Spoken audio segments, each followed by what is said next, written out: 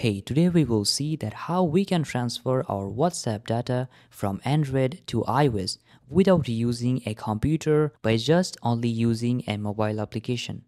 First of all, we have to download the application on the device from which we want to transfer our data. For that, search iCareFone Transfer on Play Store and install the application. You will also get the link in the description box below, so download it. I have already installed the application, so I will open WhatsApp and here you will get 3 contacts. And there are some messages, images and emojis. Now I want to back up and restore in my new device. For that, click on 3-dot menu, go to settings and click on chats option, and below you will get chat backup and click on backup. And we will use end-to-end encrypted backup to securely transfer our data. For that, click here, click on turn on, click use 64 digits and generate your 64 digits. Now you have to take a screenshot from here. After that, click on continue button. And I have saved my 64 digits key. And click on create. Now it is backupping our data, and when it is done, you will see this is on. And we have to go and just open iCareFone Transfer.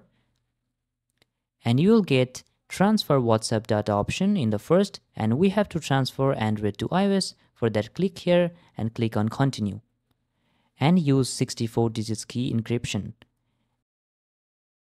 Now click on identify the key image and select the screenshot of the digits.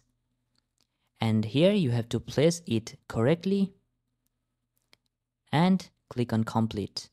And it will automatically detect most of the digits, and you have to input rest of the digits correctly. And after that, you have to click on start analyzing and you will get the backup information. I have 8 images, 3 photos. So now just click on next. And after that, you have to just go to your iPhone setting. And here, just click on your Apple account and go to Find My.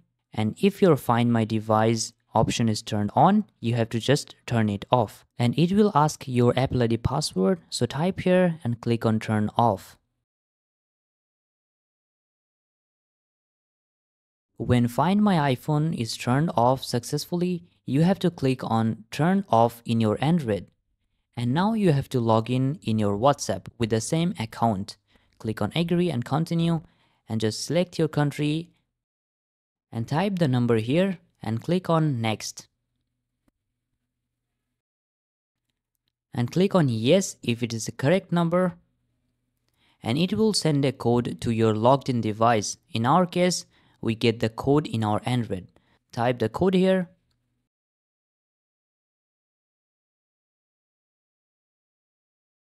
And just type your name here.